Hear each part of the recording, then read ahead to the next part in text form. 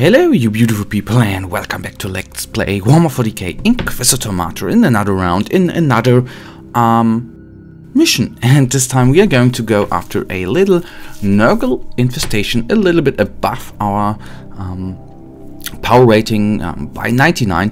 But anyhow, we will do it. Last episode we have learned we can do it, and we will try it out right now. Mission briefing. Heralding the manifestation of the Archenemy demonic incantation. It's choking the ether around the incident site, filling the minds of the weak with moral excrement and madness.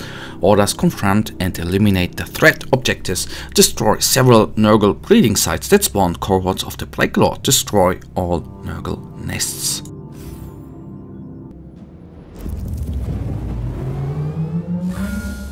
Biometric scanning of the area completed. Conclusion: the ruinous powers are active. The purge of the infestation is strongly recommended. Oh yeah, and if you haven't seen the last episode, we have new weaponry. We have actually found a nice autogun the last episode. That is quite amazing, because now I nothing against the less gun, of course, but what I absolutely enjoy about the autogun is the little bursts you do, and there you can go up against plenty of enemies, and you know, aim at the first one and aim at the second one, and it feels quite cool. Of course, the only downside, I don't like it too much against hot enemies, and you can do a little auto fire, but I randomly, you don't hit the enemies you want. That is the only thing I do not like, and that's the little advantage I think you are having with the less gun and the hot shot, which you know is one of my favorite spells in the game. But here you can see what I enjoy about the autogun as well is the damage it can do against champions, and that is, as you can see, quite a lot. Really enjoy that. Although the plague grid in here, you can see they brought us down with a couple of hits. That's the not so nice thing about those guys, but we coped with them quite good. We haven't played a Nurgle infestation in quite a while, did we? I think a couple of weeks since the last one, but finally we are back here with a little infestation. Ain't that nice? So that's actually a nice spot to lay down some firing. The plan was good. I took down plenty of gobblers there as well. I for a second thought there would be a a trap skull there, but no. So let's quickly. I swap to the plasma gun. That is nice. Come on, at least one I want to take down. I don't know why. You know, I changed my mind there a little bit in the beginning of the game. You know, I absolutely hated less guns. By now, I enjoy them quite a bit. But I have to say, I don't know whether that changed, but I think it's sad that nowadays, from my opinion, like plasma guns were absolutely amazing against armored guys, but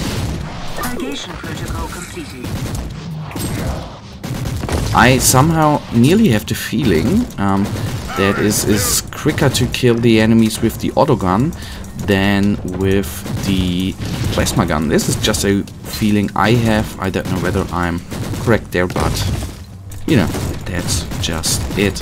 Let's bring him down. Okay, I was hoping for at least a little bit of a nice little item, but no. Okay, then the next Nurgle nest or puzzle of Nurgle is coming up. Okay, now it's going to be a hard battle. So let's put in a couple of shots into her, and I'll use the Cyclone Missile Launcher against her as well, because we have it available. Then you should use it as well. I may need to use a inoculate? No, I don't need to. So getting out of there because the little cycle is of course going to explode. Alright, here's another adversary. Okay, now I engage them. Let's go at them. It wouldn't have been necessary, I think, to get down this route, but once you've gauged, then you do not have much of a choice, I guess. So do you know what? I will try to first of all take this guy down, and then maybe if we take him down, the summoned guys are going to just vanish. That's the plan there, like so.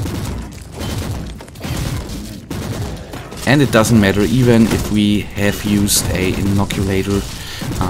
We have a refill here. Honestly, it's always the thing. Over time, you change your mind. That's clear. There was a time I absolutely disliked the digital weapons. I just equipped the belt thingy there because it gave you, plus health regeneration or whatever.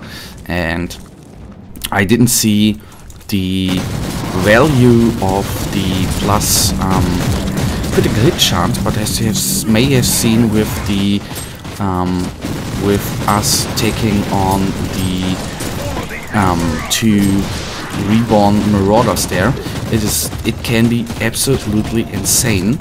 The increase of the critical hit chance, basically you nearly crit with every hit there, and that is honestly quite nice. Getting out of the way, and now, oh, that's going to be quick. Nice. Quick work done there.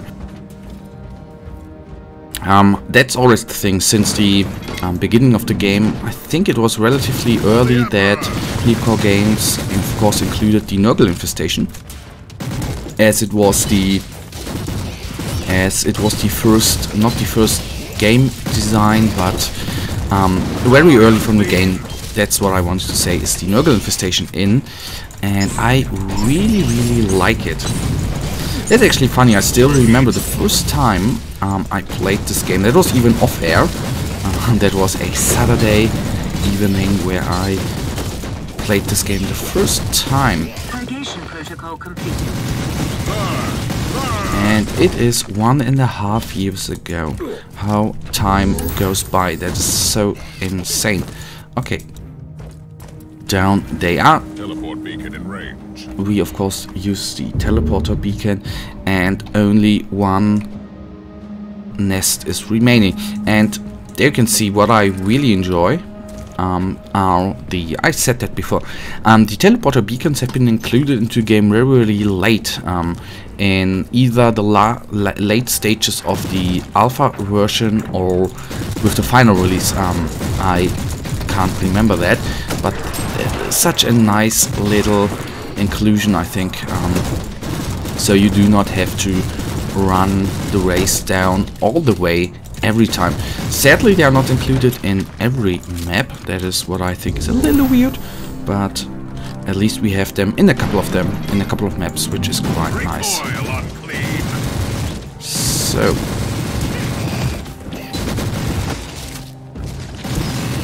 then attacking these guys. Okay, the reborn marauder wants to die first, and we shall do.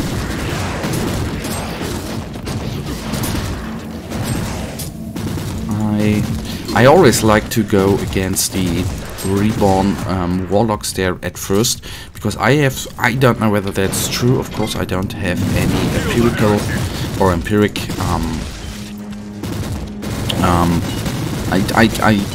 but I always have the feeling that the longer they are shooting at you with the little beam there, the more damage you receive, especially intense. That is, if you are engaged by multiple warlocks, that then is quite insane damage-wise. The damage you receive is top-notch, actually.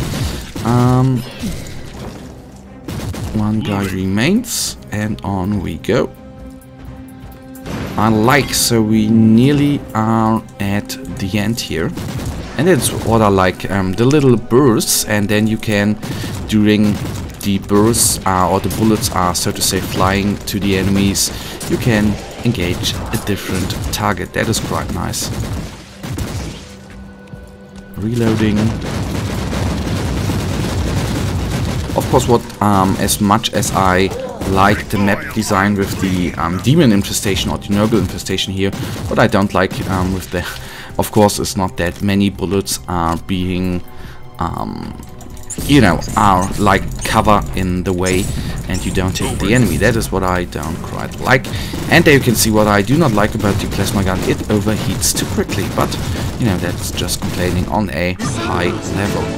Our prices for the future research of warp-borne pathogens and toxins. We also saved innumerable Imperial citizens. Yep, I see that as well. So let us then take a quick look at the items we have received. That should be at least a couple, I hope. I think we can use at least the Signum there to good use. A Purity Seal, nice, hopefully with health regeneration on it. So we have found a couple of items. That is quite nice. First things first, neural implant, no health regeneration, but I put it down there just in case. Plus health regeneration, that's good, that's an upgrade. I'll take that, that was absolutely necessary. The main implant, no upgrade. The Signum 71, of course, is a upgrade. So let's take a look at the lowest 69 it was, wasn't it? Yes. So switching around here. Not much, but better than nothing. And that, guys, in the end, we had a small upgrade there. And we are already at the end of this episode. For now, as usual, guys, I really thank you for watching. If you actually have enjoyed this episode, then please give me a thumbs up and subscribe. And hopefully, I'll see you in the next episode. Until then, have a nice day. Stay frosty. Bye.